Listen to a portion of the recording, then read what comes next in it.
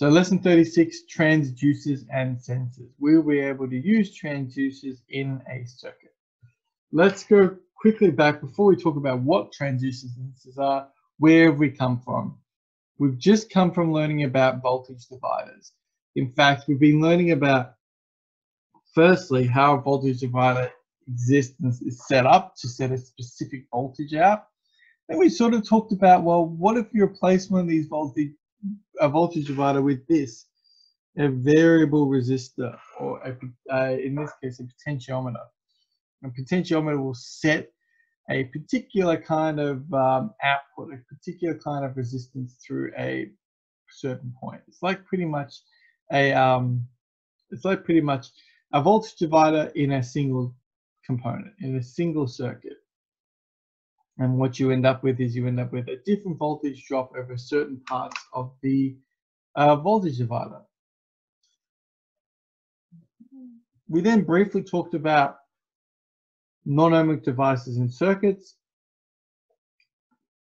We've already done stuff like this, so I didn't spend much time on it. And then I said to you guys, I think I said to start working 4.4. I actually believe I should have written this down on the Google page because this was going to be homework for you to do. But we'll talk about that in a little bit more detail in a sec. Let's talk about transducers instead. What is a transducer? A transducer is just a device that changes energy from one form to another form.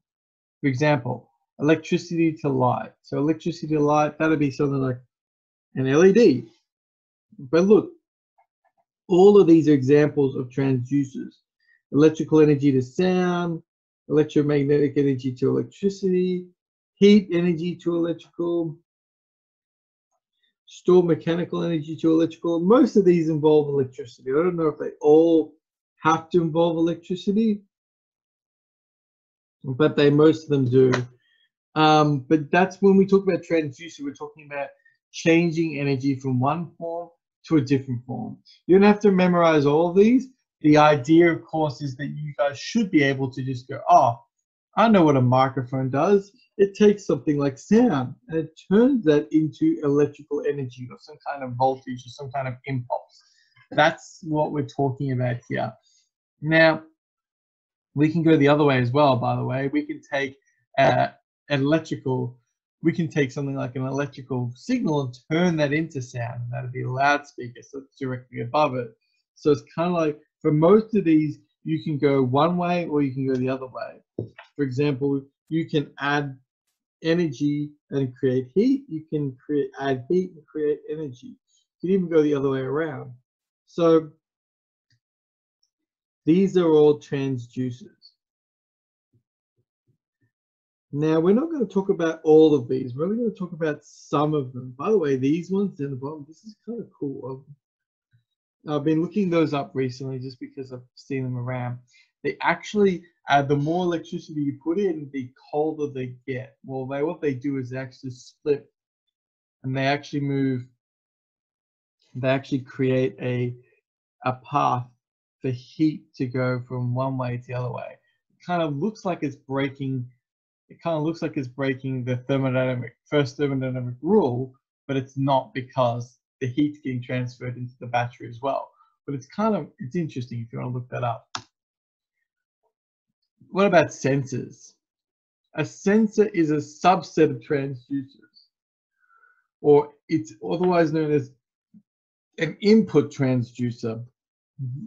They convert energy like light, heat, sound into electrical energy or other things that can change electrical energy. They're very, very similar, but I guess the reason is that it's specifically going from an outside source into electrical energy. So, and most simple circuits we've been talking about basic circuits like, you switch on a switch and a light bulb goes on, but that's when we start to talk about more, I guess, complex circuits. We're looking at this sort of setup going on here. You have an input transducer, so you're taking some information from outside. You're processing it, and then you're then outputting it. So an example might be a light sensor on a camera.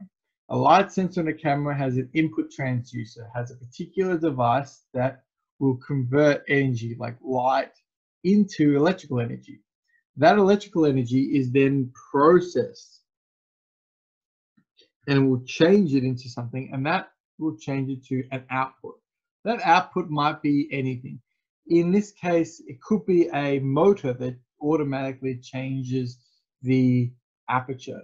It could be of the camera to make sure less light gets in. You could have it that if it's too dark, then it will set off a flash. You know, it will charge up a capacitor, so a flash can go off. There are so many things that you could do.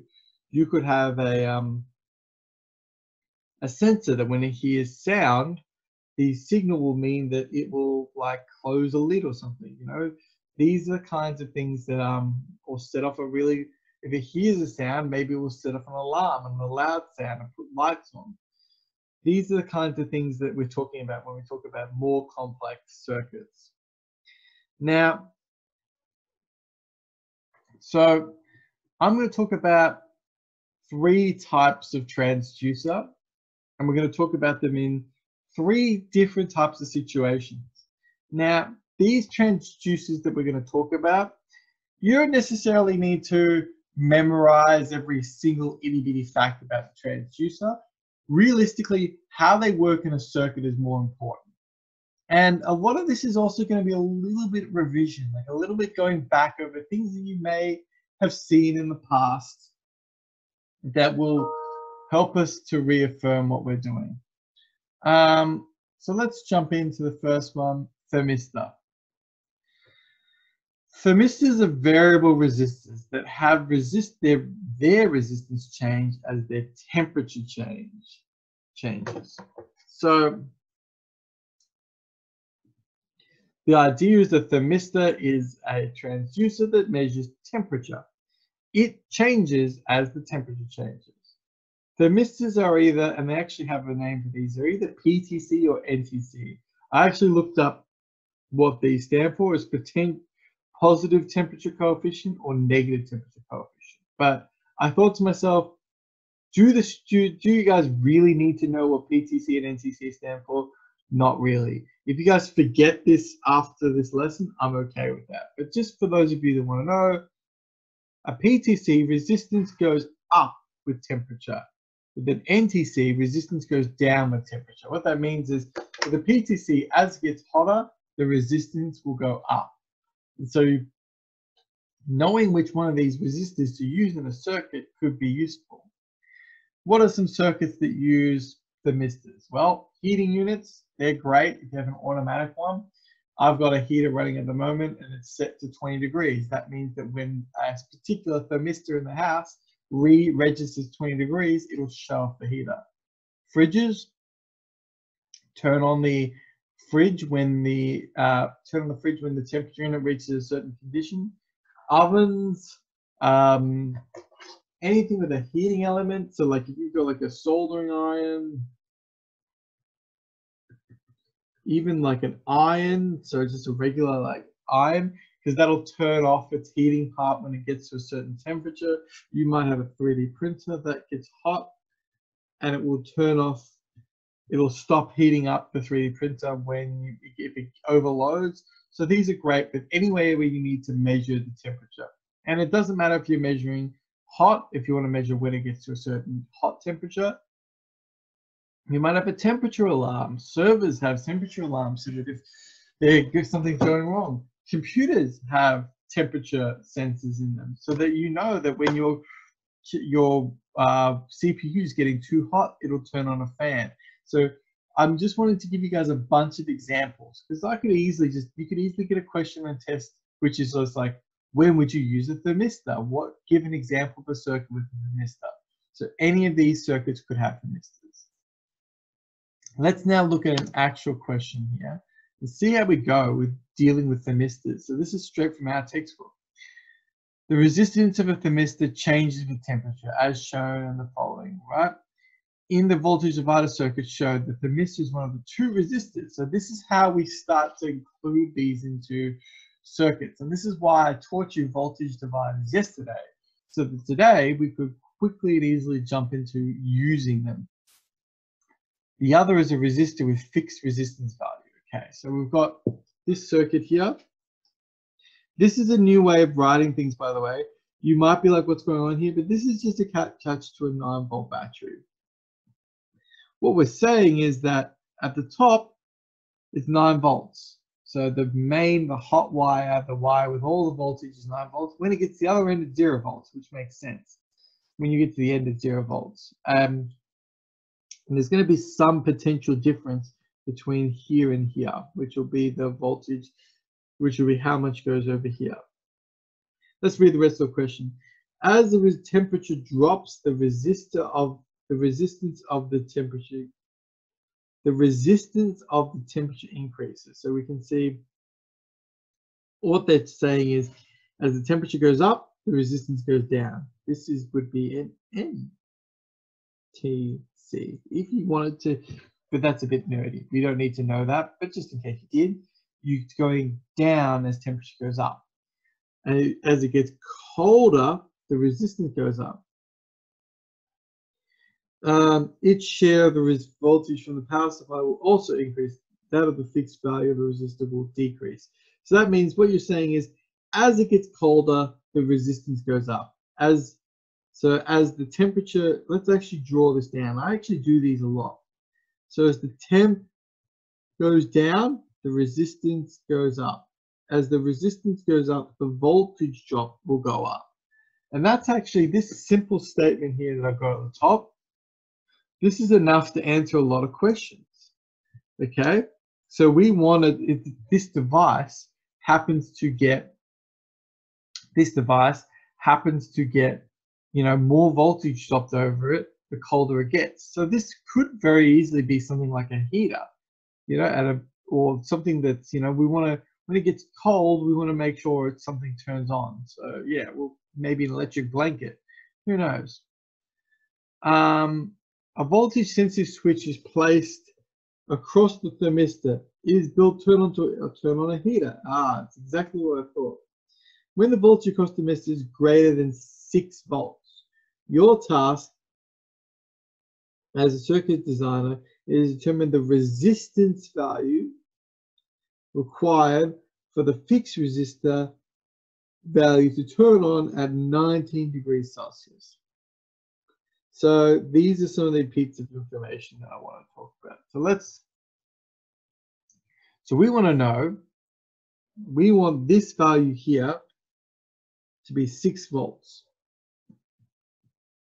Okay, which means that we want to drop 6 volts across here. And we want to drop 6 volts across here when we reach 19 degrees. Okay, well, if we look here at 19 degrees Celsius, we've got a resistance of about, let's call that 1.4 kiloohms. So let's write this down. At 19 degrees, the resistance, the R thermistor, at 19 degrees, R thermistor equals 1.4 kiloohms. We can tell this is non-ohmic because this is not a linear graph. Well, we can tell it's not only ohmic because the resistance can change, full stop. This is not, it's not about the fact that this is linear or not, because this is not a voltage times current graph.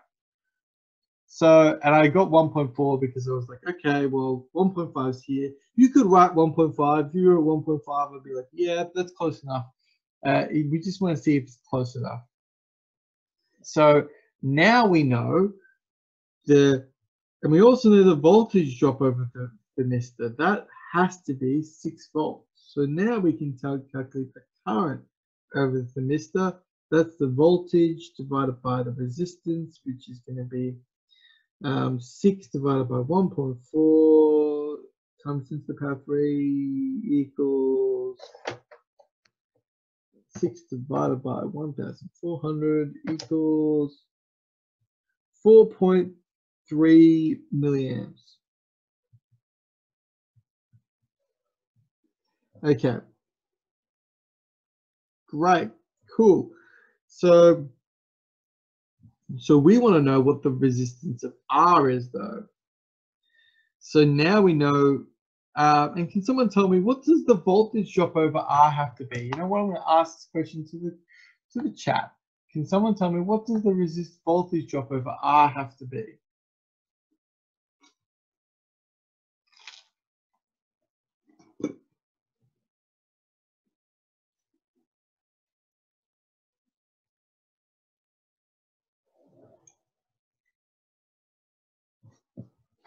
Do you want me to unmute everyone? Get ready. What is, yeah, that was Adri, I think. I mean, that wasn't on. I don't know. What is the resistance? What's the voltage drop over the R resistor?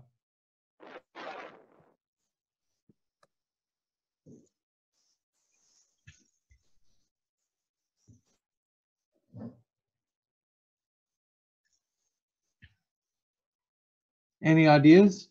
Can be wrong. Don't care if it's wrong.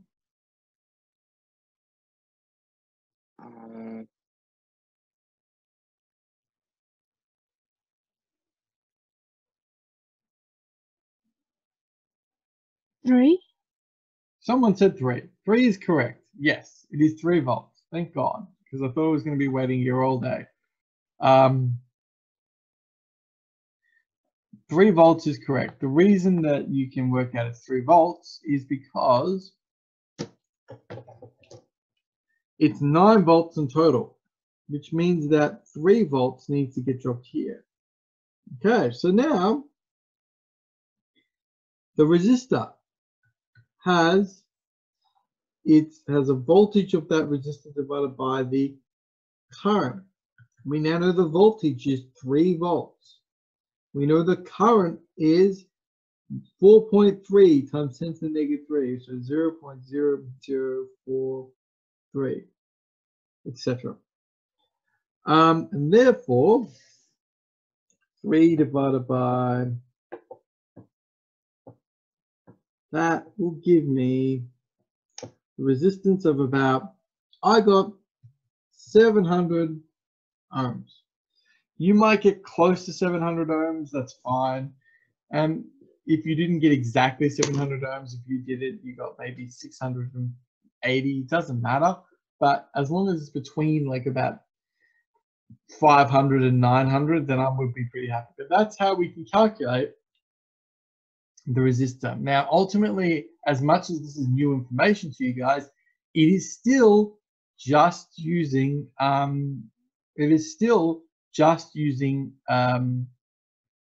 voltage dividers. We actually just did this exact same question no more than 10 minutes ago when we were looking at the question for the attendance question. We knew a resistance. We knew a resistance for R2.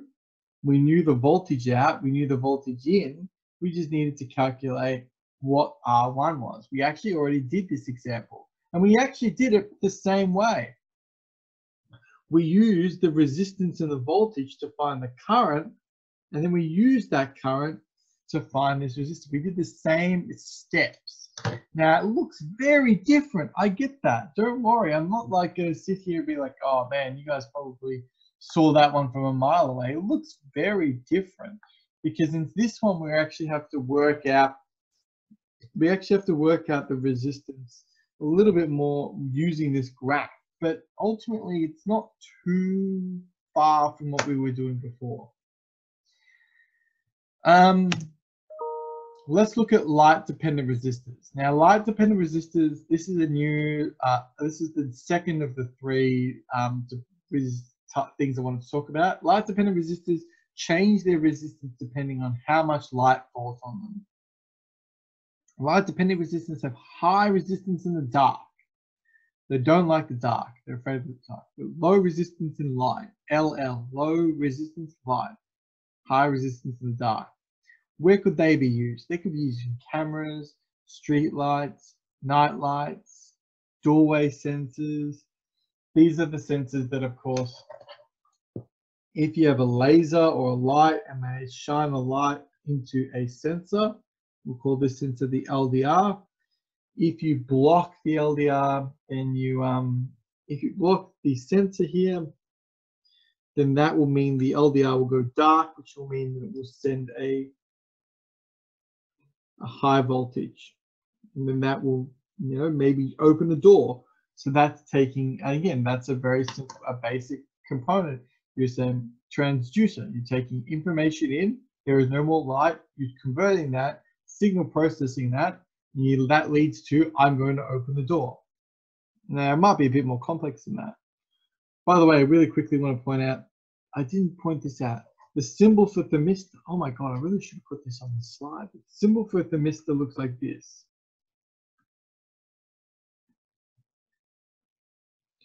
The symbol for a LDR, I think usually, now I'll probably gonna get this wrong, but I think it's usually just this. It's just a regular resistor, it's colored in instead of normal. So there's some examples of where we could use it. There are many other places where you could use an LDR, anywhere where you need to detect light. So you might be like some kind of like a solar panel farm where you want to make sure. It might be like, weather detection, when it gets dark, you might want to do turn on a light outside. Yeah, there are lots of different places where you could use this. That might be one. When it gets dark, you might want your roller doors, your windows to automatically close. So you might have that hooked up to a circuit. I want to show you guys this circuit. Now, this is a different idea. I could have very easily done a very similar question to this for LDRs, but I thought I'd show you this because it's a little bit different. Got 3 examples here of an LDR and being exposed to light or not light. Now let's remember, LDR has a high R in the dark. So that's a high R. That's a high resistance in the dark, but a low resistance in the light. So in this example here on the left, this is a series circuit. If I shine a light on it, then I've got low resistance, which means that a lot more voltage can get dropped over here. So therefore, this is so a low voltage, so low resistance, which means low voltage drop, which means a high voltage drop can go over the light bulb. And yeah, so that's how this circuit works. And this is an actual circuit. You could find a use for it. I'm sure there is a reason why you might want to do this, but in this case, in a lot of situations, when you've got light shining on something, you probably don't want to turn on another light bulb. What you really want is when light isn't shining on something for the light bulb to go on. So here we've got 2 examples. We've got a parallel circuit. Now grab a look at this. Light is shining on this, right? This provides low resistance, whereas this is high resistance.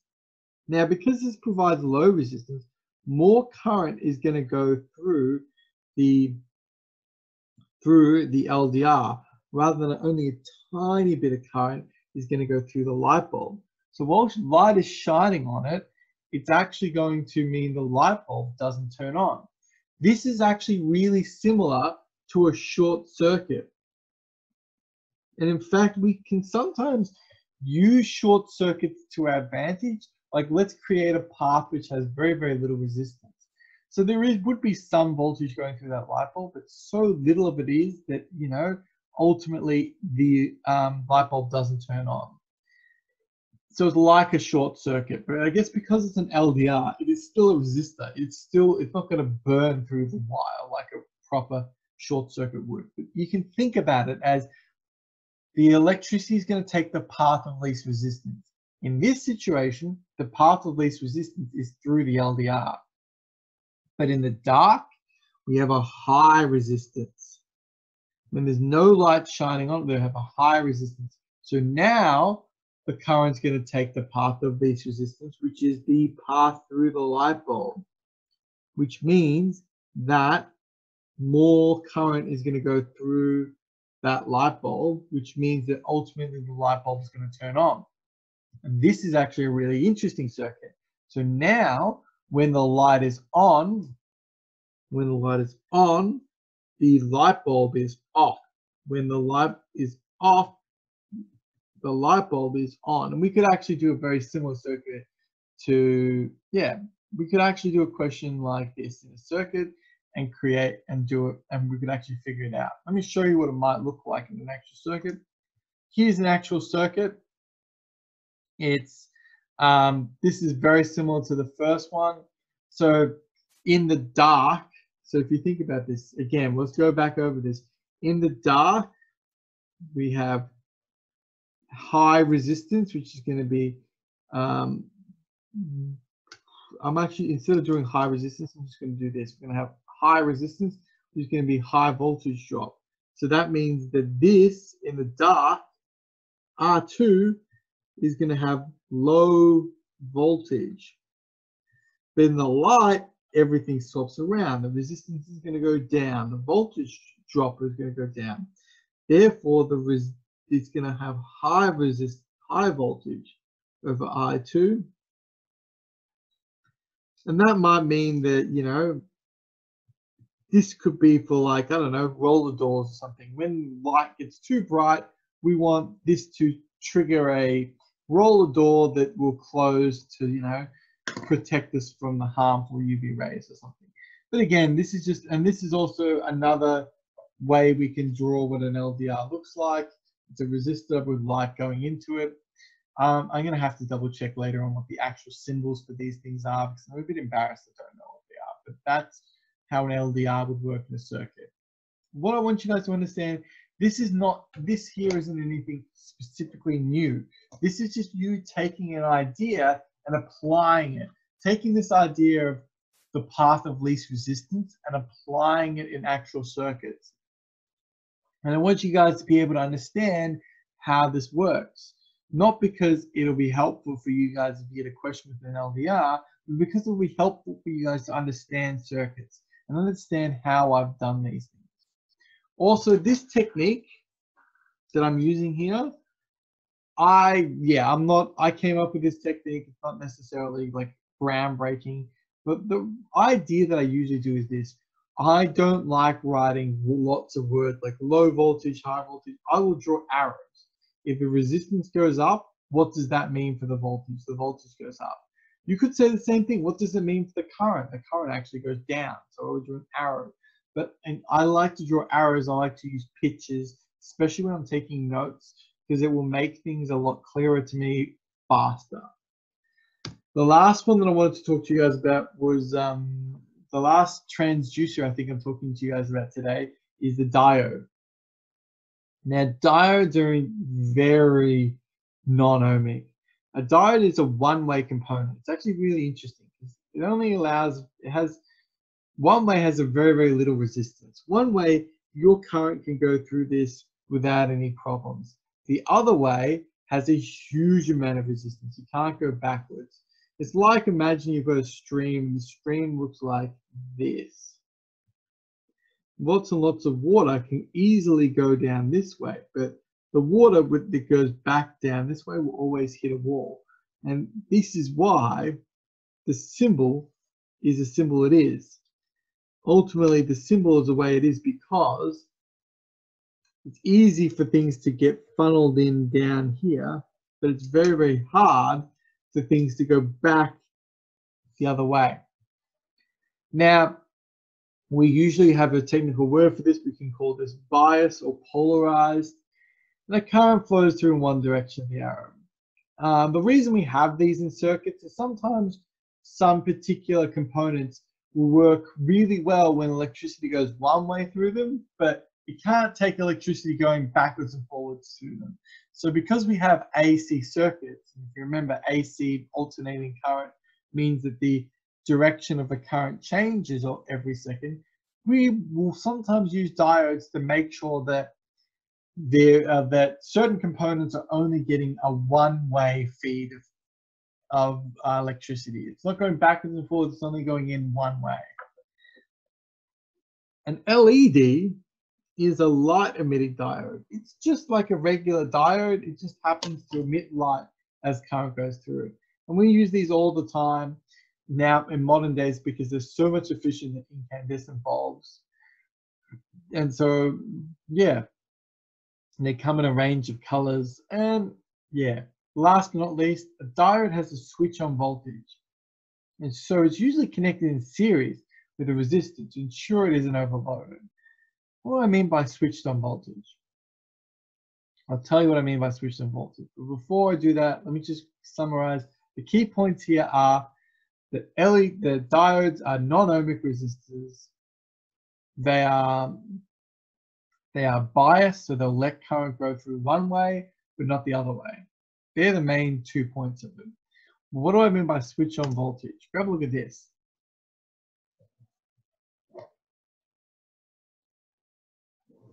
The student is investigating the current voltage characteristics of a diode using the circuit shown in figure A.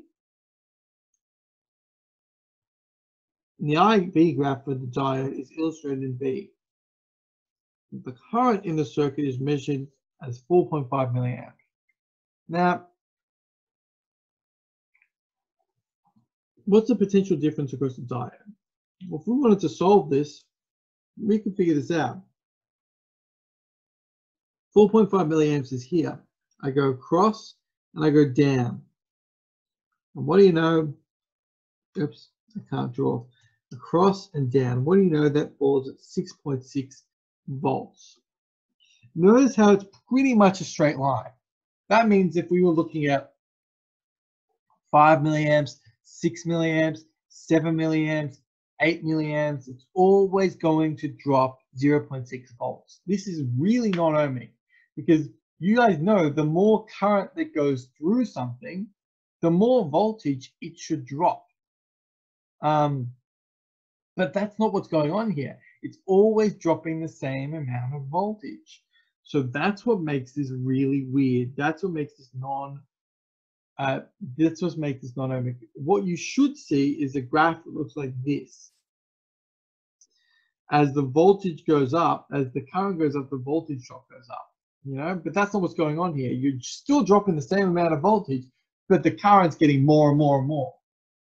So what can we draw? What can we now say about this information?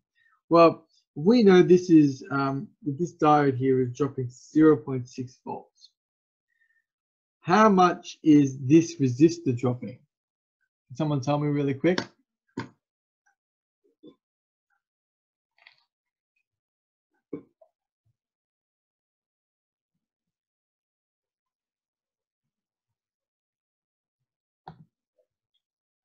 Beautiful. Thank you for 5.4.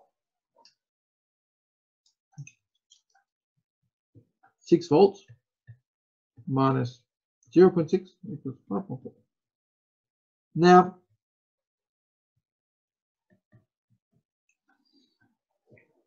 what's kind of cool is that this will change. More voltage will get dropped over it, the more this changes. But even if this was 12 volts, this will always drop 0.6 volts. It always will do that. And we call this a switch on voltage. If you have a battery which has less than 0.6 volts, pretty much your resistor is just not going to conduct current. But once you go past 0.6, well, it's fine. So that means that, what's the resistance? We've got, well, we need to work out the current, I suppose. Well, we've got a 5.4 volt voltage drop. The current is 4 milliamps. So let's do this. R1 equals V1 divided by I1. V1 happens to be 5.4. I1 happens to be 0.004 milliamps. That's going to give us 5.4 divided by 4 milliamps, 1350 ohms.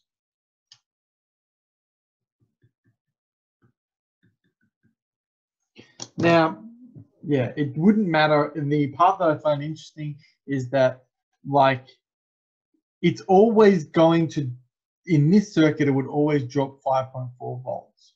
If you had a higher current, it would still drop 5.4 volts.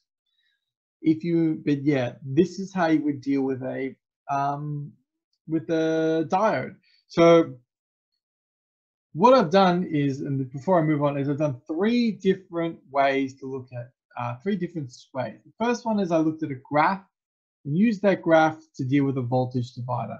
Now I could have done that same thing with an LDR, but instead I decided to look at the LDR as just as a basic parallel circuit. What's going to happen? How does this link to short circuits and stuff like that?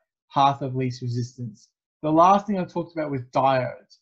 Diodes gave us a chance to use the IV chart that we've already used before, but it gives us another chance to really explore it. If I know the current, then what is the voltage? And then of course I can use the basics of V equals IR, because it still has to follow some laws, especially that second resistor R1. It has to follow Ohm's law. Just because the diode doesn't follow Ohm's law doesn't mean the resistor gets to not follow it.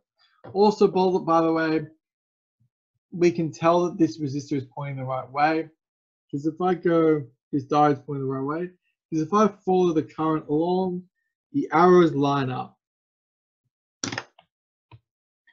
Now, what I'm going to talk about now is we're going to now discuss the last little bit, which is just going to be a really quick idea here. You can calculate the power in a circuit all through a component using P equals VI. Now, they spent a whole page on this in the textbook. I am going to spend literally like 20 seconds talking about it. Let's figure out the power drop through each of these resistors. Oh, whoopsies. Resistor A, B, C. All right, so the total resistance is going to be the resistance of A plus the resistance of B plus the resistance of C, which is going to be 9 plus 8, which is 17. 17 plus 7 is going to be 24 kiloohms. Careful. Which means that the total current is going to be the total voltage divided by the total resistance, which is going to be 6 divided by 24, which is going to be 0.25, 24,000, sorry.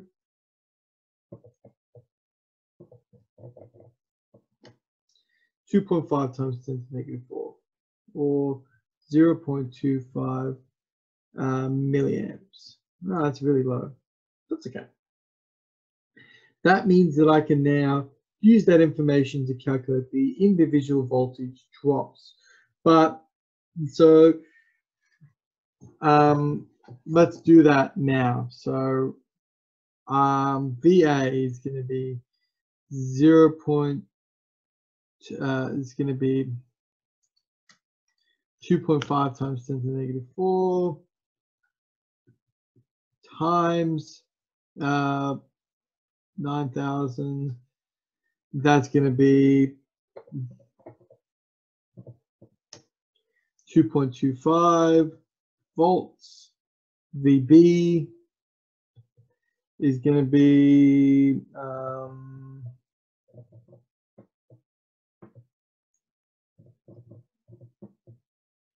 2 volts. And then therefore VC is going to be 1.75 volts. I actually just did that by going 6 minus 2 minus 2.25 equals 1.75 volts.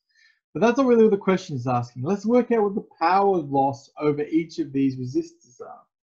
So to do that, we would just go, well, P equals VI. So therefore the power loss here is going to be 2.25 times 2.5 times 10 to the negative 4. 2.25 times 2.5 10 to the negative 4, which is 5.6. Let's just go with that. You know what? I can't be bothered. 5.6 milliwatt. I can't be bothered. No, no, no, no, no. 0.56 milliwatt. There's some extra numbers here, 625. I'm just getting lazy here, people. Some of you guys might be thinking to yourself, wow, that's a lot of effort. Is there a shortcut? Believe it or not, I just realized you didn't actually need to work out these voltages. It was nice, but we still could have just used P equals I squared R. Now that we know what I is, we just can go that times this, and then we would have got the same answer. But still doesn't matter. We can just quickly power through these. Let's maybe use that. Let's try that for this one. P equals I squared R. So let's go 2.5 times 10 to the negative 4 squared times 8,000. And that's still going to give you 2.5 times 10 to the negative 4 squared times 8,000 is going to be 0.5 milliwatts. And then over here, we're going to have, here we're going to just do, 1.75 times 2.5 times 10 to the negative 4, which gives us 0.4, 0.44 milliwatts. The total power loss is going to be 0.56 plus 0.5 plus 0.44 milliwatts, and that will give you the answer. Or you could find the total power loss by just going total voltage times the current. So 2.5 e to the negative 4 times 6, 1.5. So that's going to come out to be 1.5 milliwatts. And that's, instead of times 10, writing times 10 to the negative 3, I just did that. So the idea of this is just basically when you want to find out the power loss, you just need to use the power loss formulas that we've already learned and apply them to these particular places. Right, guys, that's it for what I wanted to talk to you guys about today.